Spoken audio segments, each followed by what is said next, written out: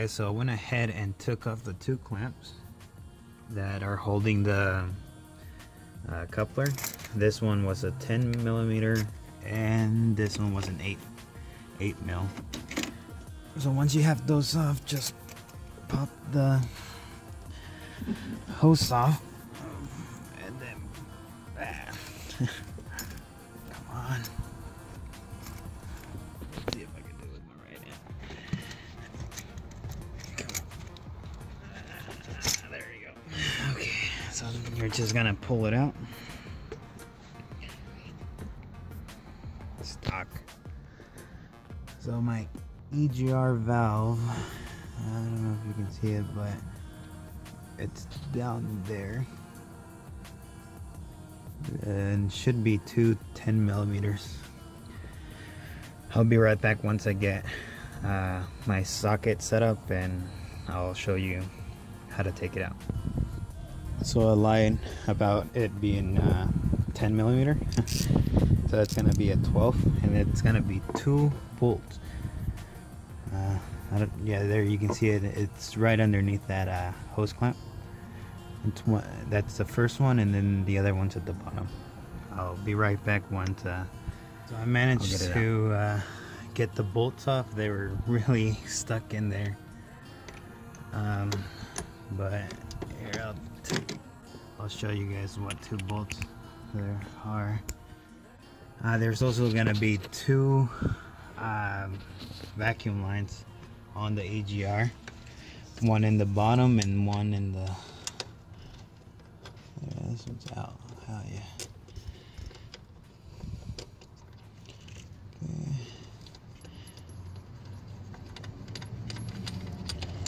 There we go, that's one, and this is the other one.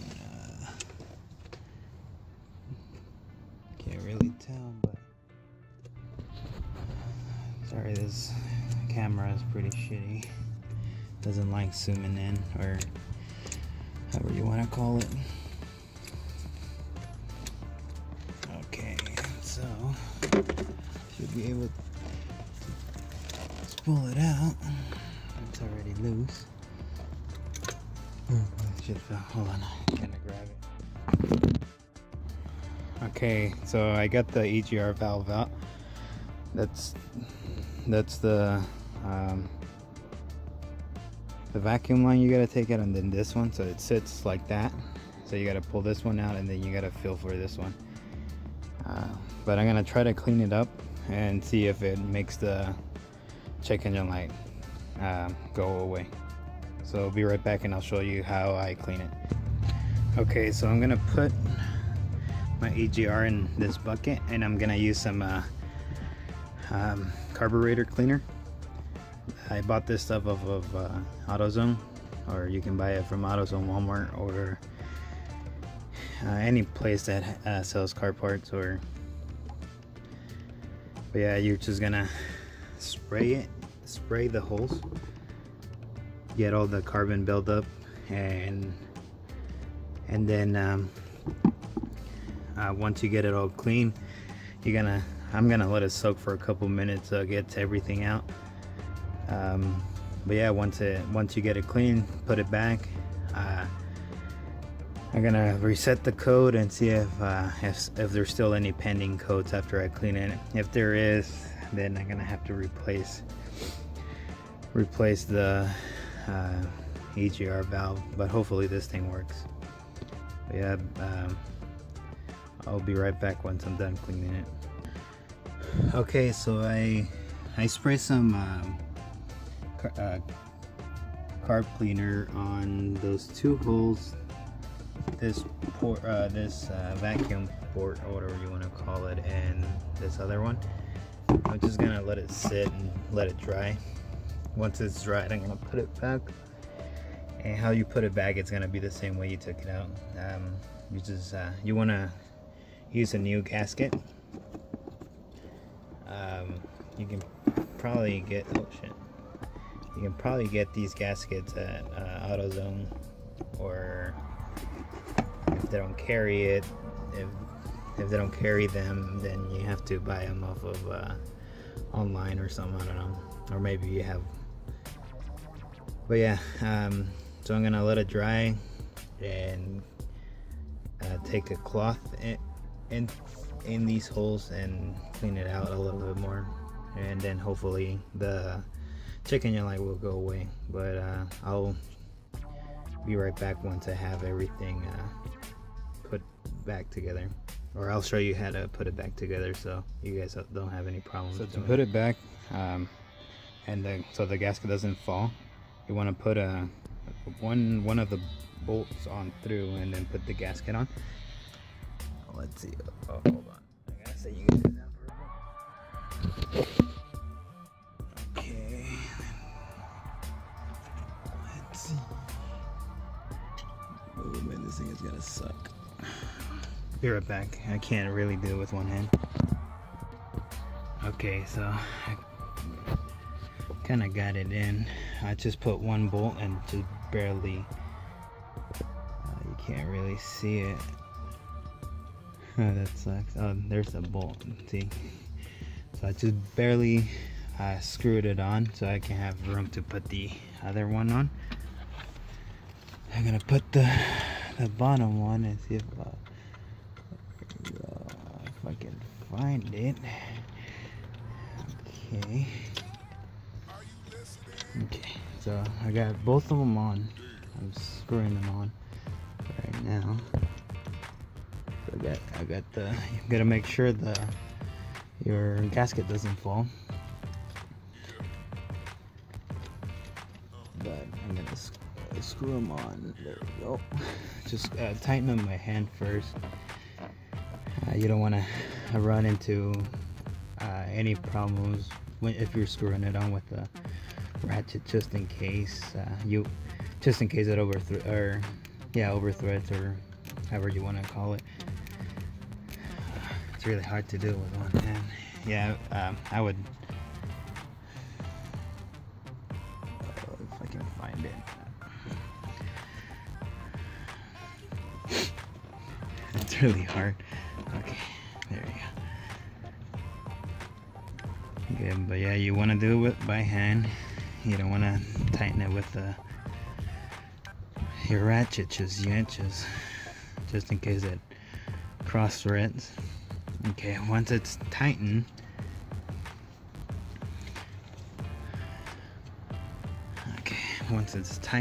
you want to, by hand, you want to go ahead and put your 12mm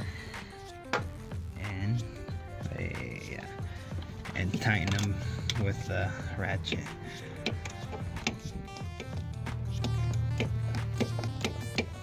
If you have a ratchet with the high tooth count, it would work a lot better in this situation just because there's more room. Hold on, I'm gonna switch ratchets. Be right back. Okay, so I switched to a smaller ratchet because there's more room that way. You want to get it snug, and then you're gonna find the other bolt. Sorry if I'm really bad at recording these, but it's kind of hard to do with one hand. Can't find the. There you go. No, I can't. There we go.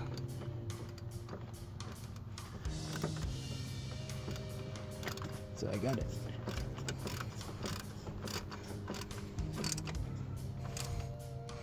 Okay, and you gotta make sure it's snug so it doesn't leak. There you go. There we go. Okay. Okay, you don't want to over tighten it just in case it snaps the bolt or strips the thread, which would suck ass. Okay, so there we go. There, that one's good. Okay, so now you're gonna go on the back. I'm gonna hook this back up. I just unhook it just so it gets out of my way. But there's gonna be this this one, the longest one, is gonna go on the bottom. If I can find it.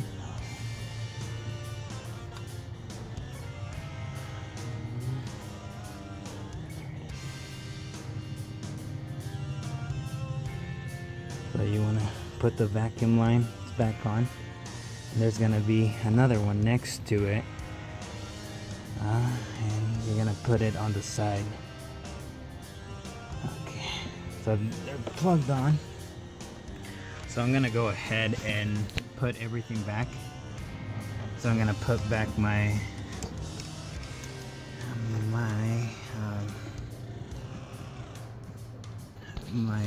intercooler piping,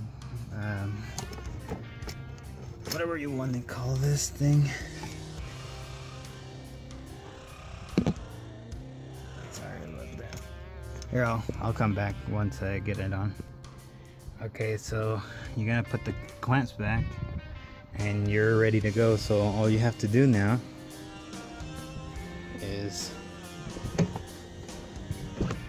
come back to your car.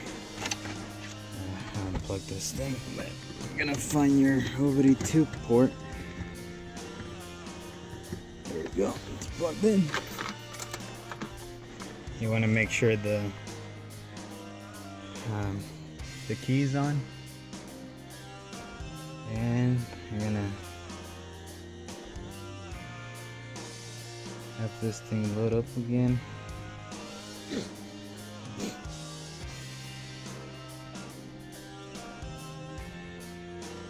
Hopefully this clears the chicken light. Okay.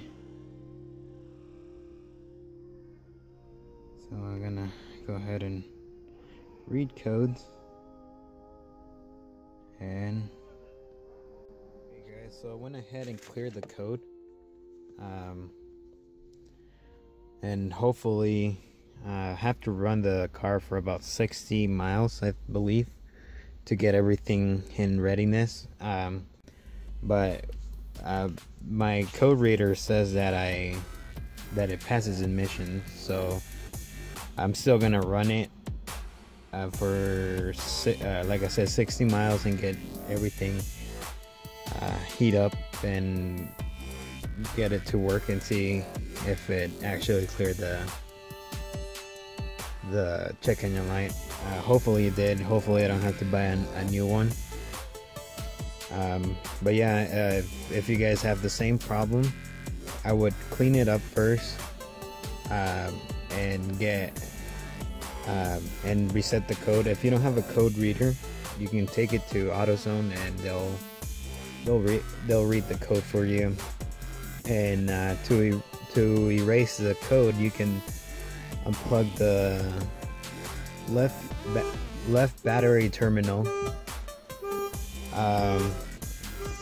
and hold the gas, or not the gas, the brake pedal, and for about 3 seconds or so. And once you put the negative back, it should clear the code. But yeah, like I said, I'm gonna drive it for like 60 miles or something like that, and then if it doesn't come back, I'll keep you guys updated. If it doesn't come back, I'm gonna go and get it, see if it actually passes emissions, because I have to do emissions next month. And if it doesn't, if it does come back, then I'll have to buy a new EGR valve.